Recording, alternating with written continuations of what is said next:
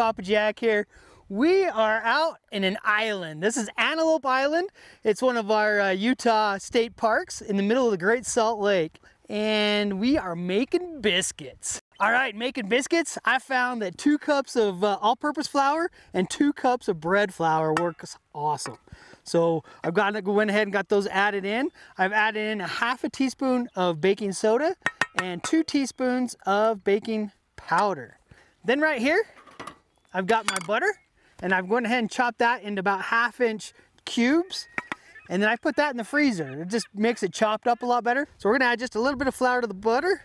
Let's go ahead and coat the butter into that flour because we want all this separated. That's what's gonna give us the flakiness of these biscuits.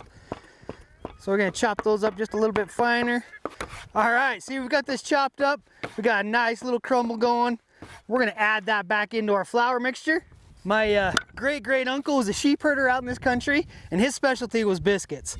So this is kind of not necessarily his recipe. This is one that I've developed, but you know, biscuits run in our family, to say that. Okay, we want to get all that incorporated into our flour. You're going to get messy. Woo! All right, we're gonna go ahead and we're gonna add 2 cups of buttermilk. So I'm actually gonna do 1.5 cups to start with.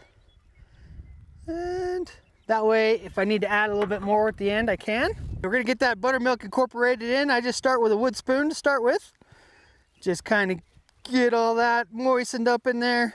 Gonna need just a little bit more buttermilk. Just like the old school days when you used to make mud pies as a kid. This is what we're doing. That kind of consistency right there. All right, we got this incorporated in. It's pretty wet. See how it's sticking to your hands? Yeah, that's what you want. You want to stick to your hands just a little bit. It's a little wetter than what you would normally think. Get another handful of flour. Go ahead and flour your workspace. Now we want to flatten this out. All right, this is the key right here to awesome biscuits. Go ahead and get it flattened out. Do not use a rolling pin. All right? Rolling pin bad. Hands good. Oh, 3/4 inch thick. Flip it over. Now you gotta fold it. Squish that down. You wanna do this 5 times. And just all that super awesome flakiness inside. All right, the next tip is how you cut it. It's actually super important. So you can take a knife and just cut them squares if you like, or you can use a biscuit cutter, which I like to use. Key to the cutter is put on your dough, straight down, no twisting. If you twist it, it's gonna kind of allow it so it doesn't pop up and rise as much. All right, so we're gonna go ahead and throw these into the cast iron pan. You can do these in your oven, you can do them in your pellet grills, you can do them in your barbecue boxes, you can do them on coals, Dutch ovens. Okay, so we got all these cut up pieces, right? What do we do with that? Now again, you don't want to smash everything down. You want to be able to kind of keep those flakies going on. So I just kind of smoosh it back together. Then these make some actually kind of cool biscuits. They're not pretty biscuits, but actually kids fight over these ones. So they're a really rustic looking biscuit. Man, you don't want to waste any of that dough, so. All right, another one.